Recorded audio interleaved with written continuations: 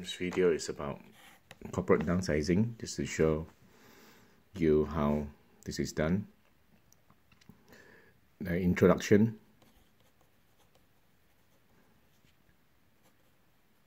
You talk about history of downsizing, some definition, explain why is downsizing a moral issue, because there are many issues that are not moral issues, like for example issues about choosing what to wear in the morning, what kind of a dress to wear, choosing what type of pen you want to use. Those are not moral issues. Moral issues are issues that at the very least have impact on people, whether negatively or positively. So you have to explain a bit about why corporate downsizing is a moral issue. Then section 2, you talk about stakeholders. Explain who are stakeholders and who are the people affected by decision of corporate downsizing. Only talk about those stakeholders who are directly affected by this issue. You may discuss also business environmental factors using the pastel. It does not matter you put the pastel in 2 or in part 1. It does not matter as long as you cover them. Talk about those environmental factors only that has an impact on corporate downsizing, not all. Then for me, broadly, I will start to discuss that there are 2 types of downsizing, or downsizing exists in 2 contexts. I would say the 2 contexts would be for survival or for profit maximization.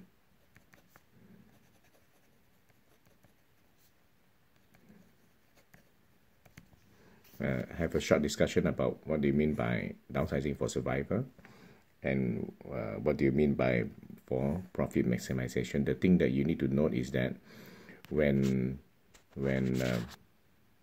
managers or corporate executive make decision to downsize, they will always claim that this exercise is an exercise for survival, downsizing for survival. They will not tell you that I'm downsizing, I'm retrenching people, I'm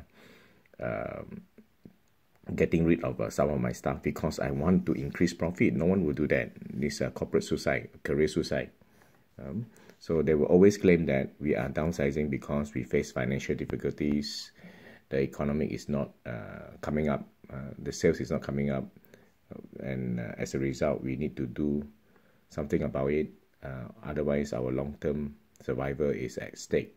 They will always claim downsizing is for survival. So let us look at what is the ethical debate on downsizing. I say there is always a debate because it means that there will be 2 sides. Downsizing,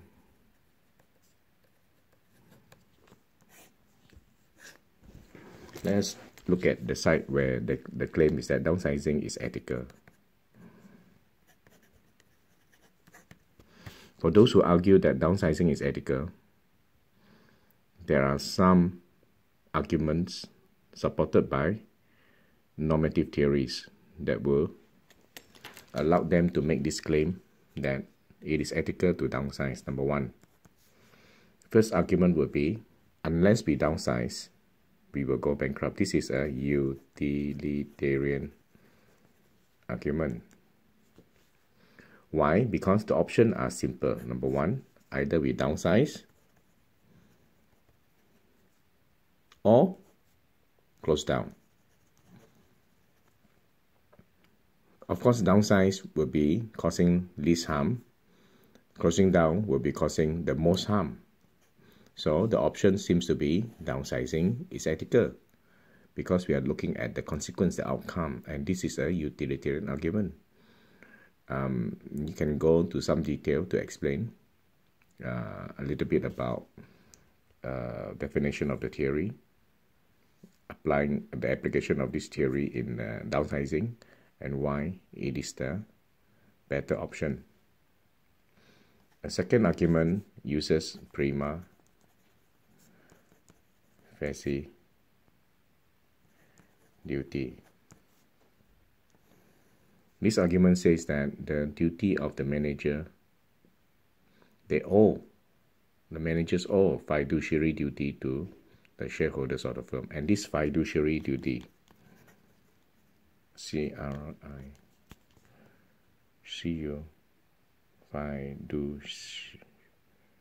R-I-R-Y. Okay, you're going to do the spelling. Fiduciary duty is the most incumbent, and therefore this is my prima facie duty. That will be the claim of the managers. And because of this, my duty is to save the company. That is, which is, of course, part of profit maximization. My duty as an agent to my principal is to maximize the profit of the principal. And therefore, since I owe a fiduciary duty to the shareholders, my principal, and this duty is most incumbent, and therefore, I should downsize as part of my profit maximization exercise to save my company. Okay, that will be the second set of argument. Again, you must have some definition and then some application, and the argument supported by evidence. Finally, another argument you can use for downsizing to support the view that it is ethical, you use the narrow view of CSR. Here, there is a whole host of explanation. What is the narrow view? Milton Friedman, Adam Smith, the doctrine of the invisible hand, and the argument using Nozick's libertarian approach to property ownership, and the assumption of ethical egoism, and the side effect of maximizing profit as a part of self-interest. It will result in a greater good for society. The three sets of argument, the three line of argument here actually explain the doctrine of the invisible hand by Adam Smith.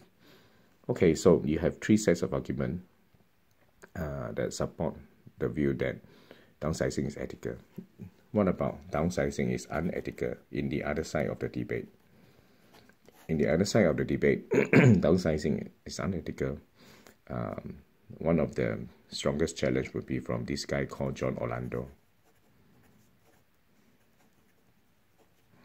John Orlando's argument. John Orlando's argument is actually in your textbook, page 190. This is the article. Please go and read. Okay, it looks like this. It's quite elaborate explanation. Inside John Orlando's argument, there are some theories there. Predominantly, he is challenging the view that those who argue using a prima facie duty, he says that there is no prima facie duty to prioritize your duty towards the shareholder only. In fact, he is arguing on the contrary that your prima facie duty should be towards the employee instead. Okay, you need to read, and then he has other theories that he is using inside there, Rawls theory as well. So you need to handle John Orlando carefully. Number two, the second set of argument you can use Kantian ethics. Now, for Kantian ethics, you have to be very careful how you apply it, because Kantian ethics has many assumptions before they establish the two formulation of the categorical imperative. The normative claim is from the categorical imperative. So the correct application of the categorical imperative will allow you to make the claim that it is ethical or unethical. The claim that to use reason alone, to prioritize freedom alone, those are the assumption that Immanuel Kant has to formulate his normative theory. So I would recommend using the second formulation in this argument, because in the second formulation it says that do not use people as a means to an end, merely as means to an end, but rather as end in themselves.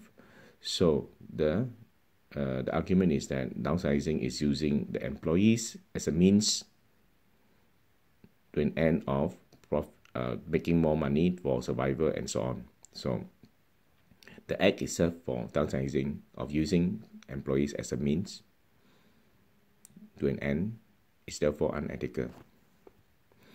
The final set of argument number 3, of course, you will talk about the broad view of CSR. Now, broad view of CSR, then you talk about Freeman, Edward Freeman, you talk about the social contract theory, where there is an implied social contract where the company owes various stakeholders some responsibility and therefore a need to balance the demand of all stakeholders, not only shareholders being part of the stakeholders.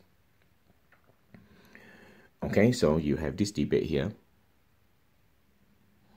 Now, how do you go about explaining the two contexts, survival and profit maximization? This would be, notice that this is 3B, and this is 3C.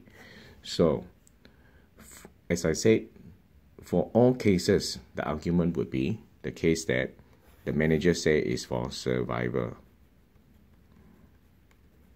Then in this case, if it is actually the case that the company need to downsize for survival, there are some questions that we need to ask before we can consider whether it is ethical or unethical. The first question would be, this company that has arrived to this point where they make a claim that we are downsizing for survival, the question is, was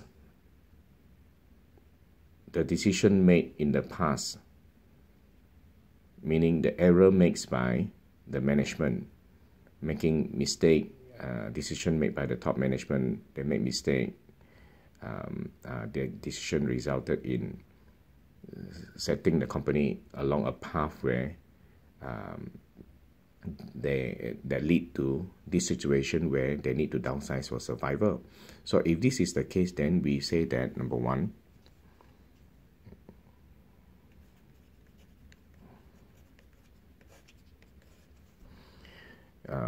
the management are responsible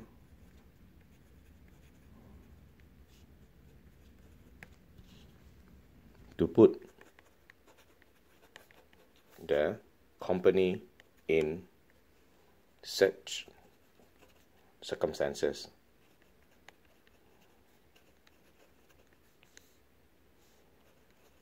where they need to downsize.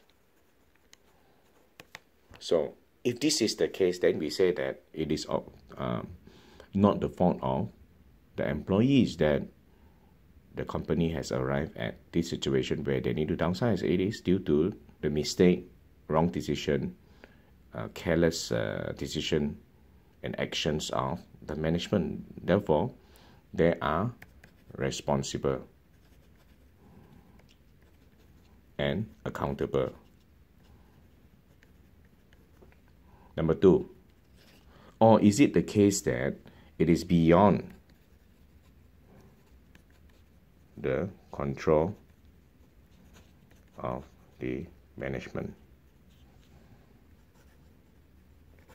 It's beyond the control of the management that the company is facing the threat of bankruptcy. If it is beyond the control, it means that it is not due to the wrongdoing of the management. Therefore, the management are not responsible for the circumstances that they're in, this context that they're in. Therefore, we say that, okay, at least the management are trying their best to save the company. Number 3, we ask the question of, did the management do the best they can to save the company, stopping short of downsizing? Do the best they can. The best they can to save the company. Example number 1, pay cut for all. Number 2, maybe less hours. Number 3,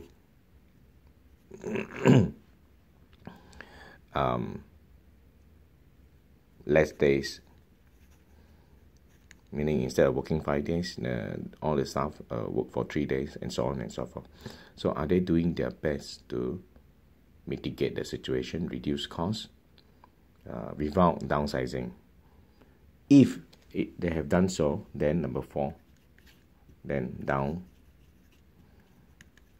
downsizing is inevitable. If downsizing is inevitable, then we say that we agree it is a scenario for survival, and it seems to me at least that the utilitarian argument is the strongest, because there are only 2 options now. After you have done all this, there are only 2 options. Either you downsize to save the company, or you shut down.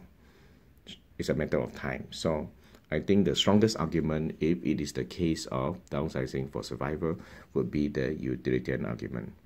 And you can, the prima facie duty argument, that is still open for debate based on John Orlando's view.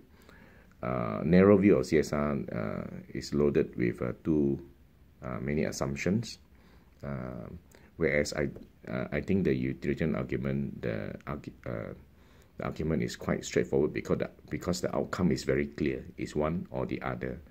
So in this very narrow scenario, I think downsizing for survival using the utilitarian argument is the strongest, given all these are in place. All these are in place. Okay, then I will say that why I'm giving you the reason, right? For a ethical, if it is the case of survival. And I said utilitarian is the strongest because some reason that I mentioned just now. Of course, you can further explain with your own reasons, right? Find some other arguments to support your case of 4A. I'm giving you just an example here. Then 4B. 4B, okay, 4B. Why would I reject this argument here? Remember, you need to explain why you reject this side, right? I would say that in the case of survival, if you don't downsize, John Orlando's argument is weak, because there is no more employees in the company when the company goes bankrupt. Therefore, you owe them no duties. Can you see? John Orlando's argument is that you owe a duty of care, duty of beneficence, duty of non-maleficence towards your employee, more than towards your shareholders, more than your fiduciary duty. In this case, if the company goes bankrupt, there is no duty to owe, because there are no more employees, right? Then my argument against Kant would be, I think Kant's argument is too rigid, too absolutist. It does not reflect reality. Are we saying that in no case can we downsize? I mean, regardless of because they doesn't look at the consequence, right? Kant's ethics is absolute in nature. When it's wrong in all situations, at all time, to all people. Then in this case, are we saying that no employees can be downsized? I don't think so. Whereas the broad view of CSR, I would say in this kind of situation for survivor, the broad view of CSR is supported, because otherwise it will cause more harm. More harm, because there will be no more employees, suppliers will be harmed. When employees do not have a salary to take back, they cannot support their families, the community will be harmed as well. So in fact, the focus on a narrow view of CSR has a consequence of supporting the broad view. So it's not one or the other. In fact, the narrow view of CSR, by looking after profit first, will have this consequence of having an impact on other stakeholders. I would say that narrow view is a stronger argument for survivor, and this is a weaker argument. This is my 4B. If it is for survivor.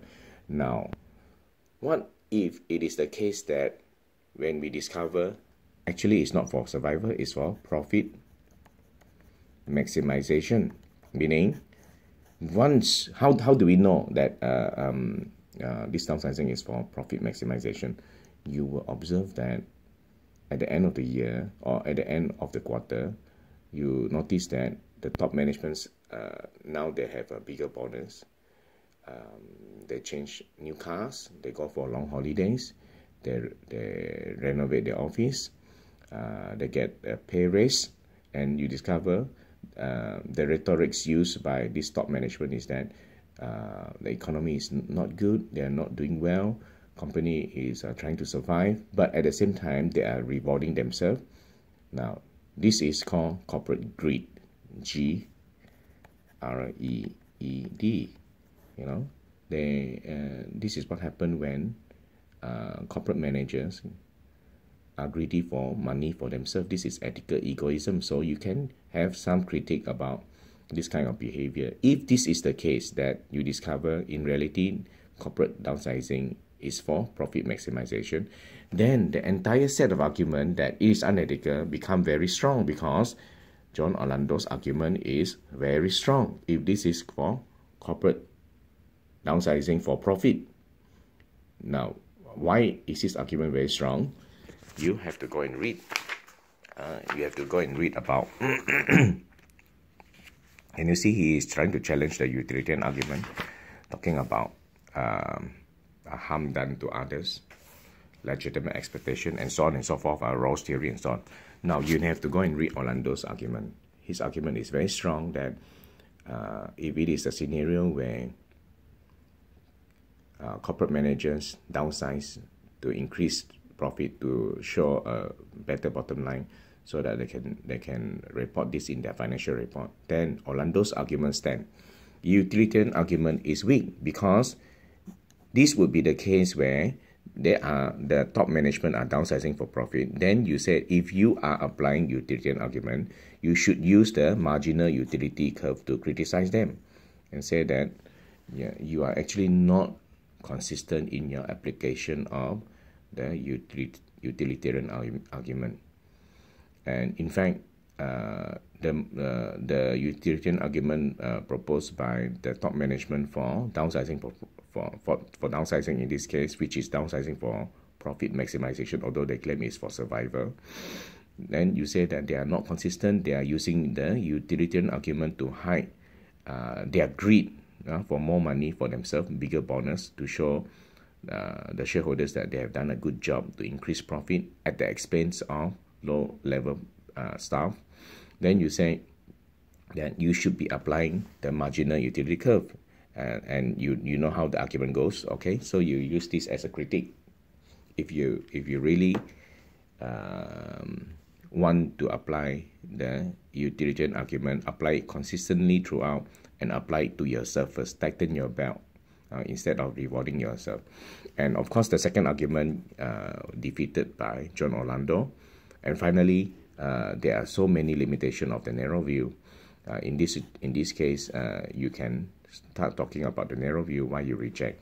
So while you accept it is unethical, Orlando's argument holds, content ethics holds, although I would say it's weaker because it is too rigid, but it still holds.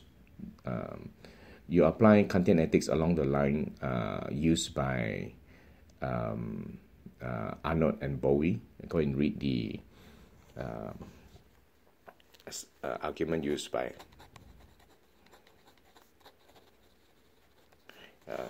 their application of content ethics have two parts.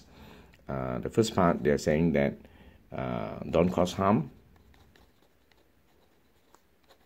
meaning don't use people as mere means. This to me is akin to the duty of non-maleficent, don't cause harm, right? Number two, do something positive. Doing something positive is treating people as ends in themselves. That is how they interpret. They are treating people as ends in themselves, doing something positive, meaning the duty of beneficence. Okay, so based on Arnold and Bowie's argument using Kant's, these two requirements would not allow managers to downsize for profit, causing harm to people. At the very least, violating this. Of course, then you can adopt a broad view of CSR as an argument. You can apply some CSR model, and the argument may go along this line. You say that in terms of consistency in policy, a company that adopt a broader view of CSR would not treat their employees in this manner if they are serious about a broad view of CSR. Downsizing employees, using them to maximize profit by reducing their jobs. Okay, so I have given you again 4A and 4B, right, in the context of profit maximization, if this is really the case. And I have shown you that how to explain, how do you know it is the case that company is downsizing for profit. So by looking at how the top management reward themselves. Are they prudent in their decision making after the downsize? Now, for part 5, let me write down here. For your final part 5, asking about some practical implication. So you can talk about, in the context of survival, the practical implications can be this. Number 1, it can be the case that you say for survival, you are downsizing, we say it's ethical, but you are only buying time.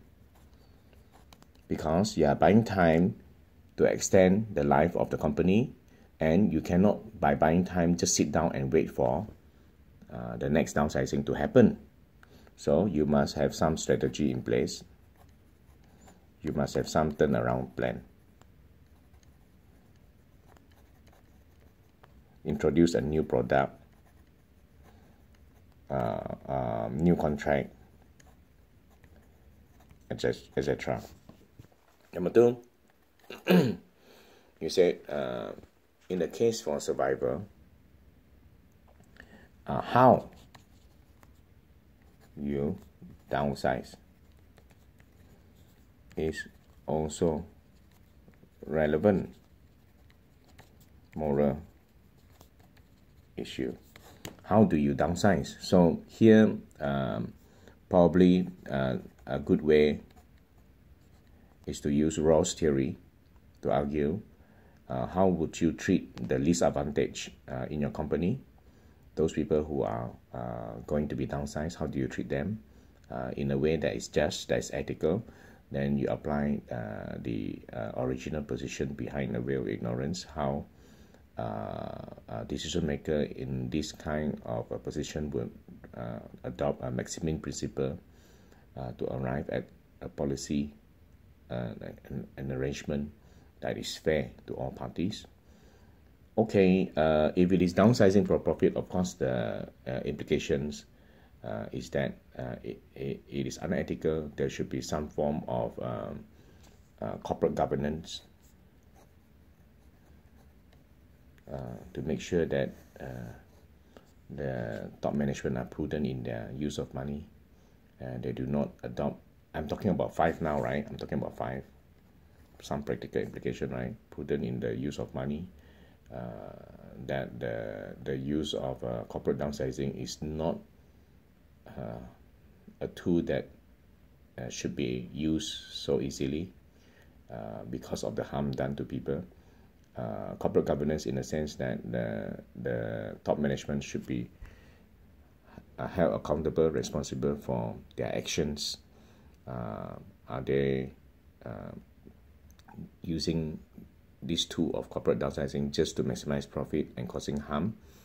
Is this in line with their CSR policy of where if they say that they adopt a stakeholder theory, do they treat their employees merely as a tool to maximize profit? So I think should be sufficient for your part 5 to offer some practical implication for the context of downsizing if it is for profit maximization. Okay, I hope this explanation will help you a bit to understand how to address this assignment. It seems that quite a number of students are not sure how to go about the assignment. Thank you.